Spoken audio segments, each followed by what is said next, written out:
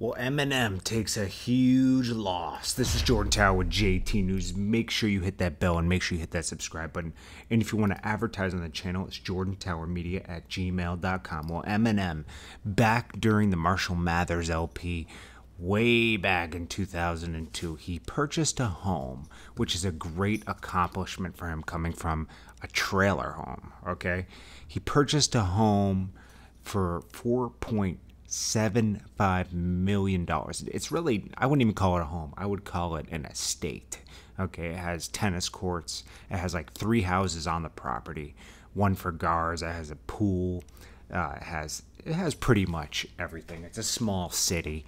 Well, recently he just took a loss on it. Now, this isn't much for someone that's worth $190 million and being one of the top hip hop artists, but it still takes a toll, you know, like it shows you that real estate isn't always a great investment. You know how people always say, oh, real estate, get real estate. They're not making any more land. No, you can take losses on real estate. Don't believe HGTV. Okay, this is a good example because the community that he was in wasn't as desirable anymore because the auto industry continually was leaving.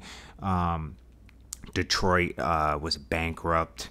You know, and more people didn't want to live in Detroit around these times. So he lost $2.85 million. But, you know, he lived there for 14 years.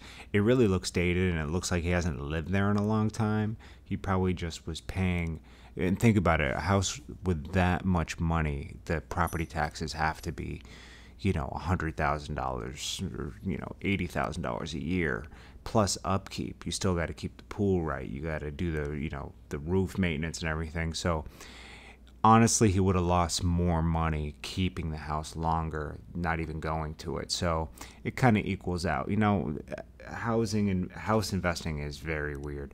But he is releasing his new album, Revival. I'm sure he's just kind of simplifying his life at this point, you know.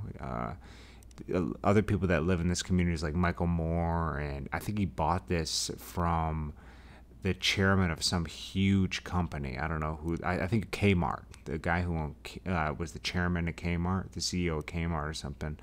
He owned this house before him, so he takes a loss on this house, but it's really probably a relief because it's just, you know, it takes down his monthly expenses getting rid of this home. What do you guys think about this house? I mean, it looks old as shit because it was 14 years ago and it was never updated, but I'm sure whoever bought it will flip it for a little bit of money. They'll probably update it and, you know, put it back on the market. That's probably a big reason it didn't sell. If you're paying that much money, you don't want to have to do any upgrades. But anyways, guys, make sure you guys hit that bell, hit that subscribe button, and if you want to run ads in the channel, it's jordantowermedia@gmail.com.